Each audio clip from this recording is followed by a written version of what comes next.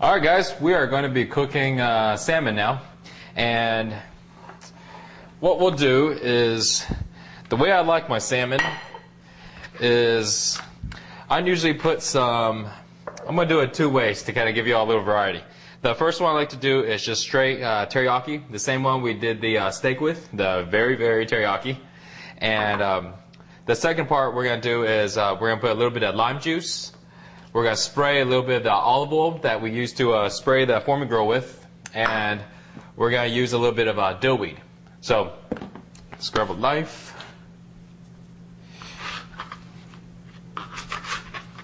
Okay, and alright, so let's pour a little bit of teriyaki on there. Okay, we're good. I'm going to do this all at once so I don't get my hands all dirty. A little bit of lime juice on this one here.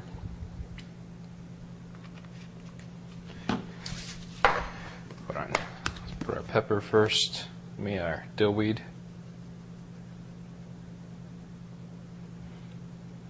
Good, and you flip this over. Yeah, I love this stuff. This stuff is good for salmon and for a fish. Spray that. These salmon turn out really well in the Tupperware too. Yeah, yeah. All right, so we're good to go. So let's spray our foreman grill. Let me go ahead and spread this around a little bit.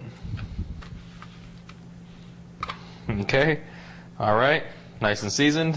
Get a marinade? Yeah, get a marinade, right? So, let's throw it on there.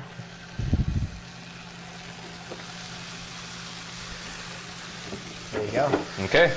All right. Done. Other fish which I really love in here is tuna. This is like the salmon. It's a little more pricey, but I think it's worth it because if you have something like this, then it really adds a lot of variety to the zero willpower eating system and makes it a lot more likely you'll stick to it. So pretty much exact same thing. Olive oil. Oops. And the dill. It's a little too much. It's all right. And same thing on the other side. And just shake it on. Yeah, you like a lot of dillweed on yours.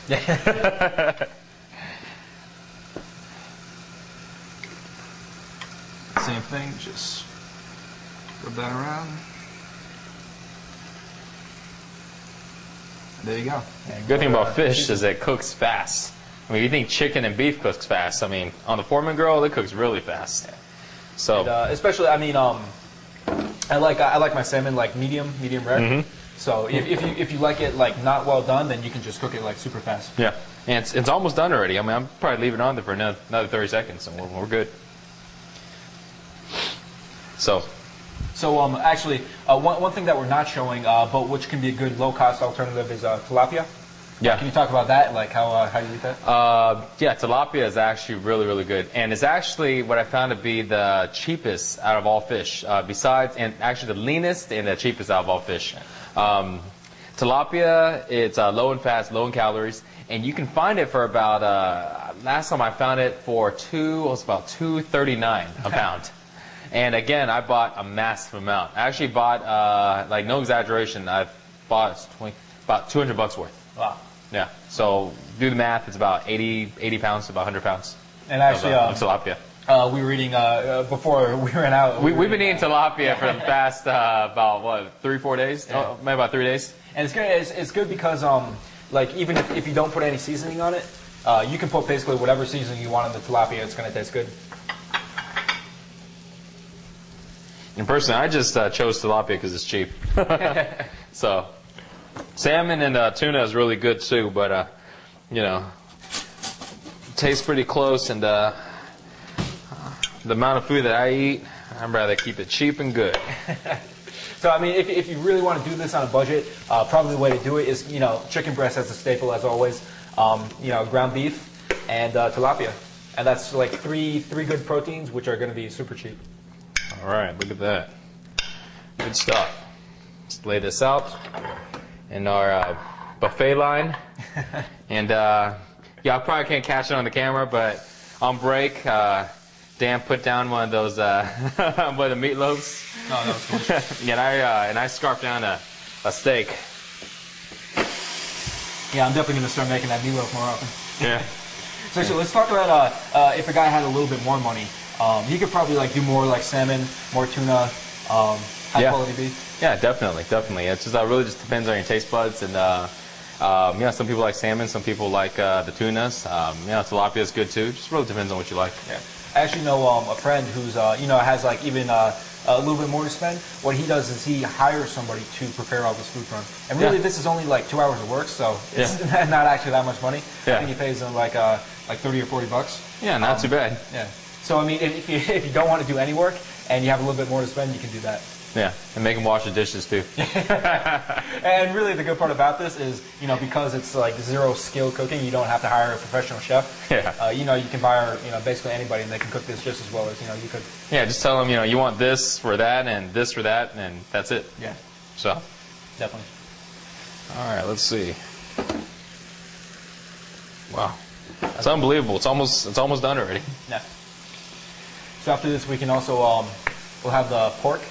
I find that is it's kind of similar to the chicken, but I like it because when you're doing this like for months and months at a time, then you just need any kind of variety that you can. Yeah, and one thing I do to keep it to keep it different is sometimes when I stick with the same proteins, I use different sauces. Different sauces to kind of spice it up, and a lot of times I may cook chicken breast one way one week and cook the same chicken breast but another way.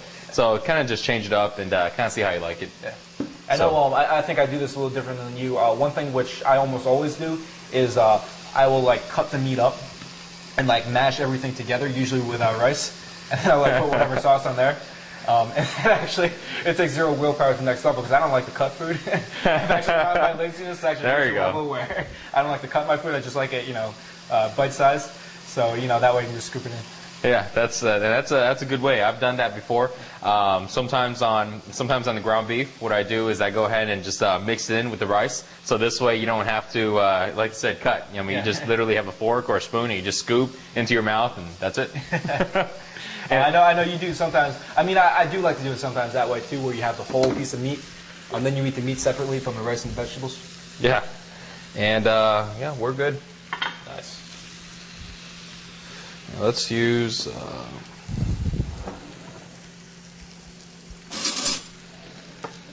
Actually, there we go.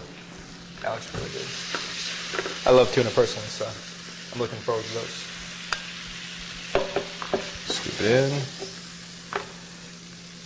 So, Mike, when you're cooking fish, do you ever have a problem with it falling apart on the foreman?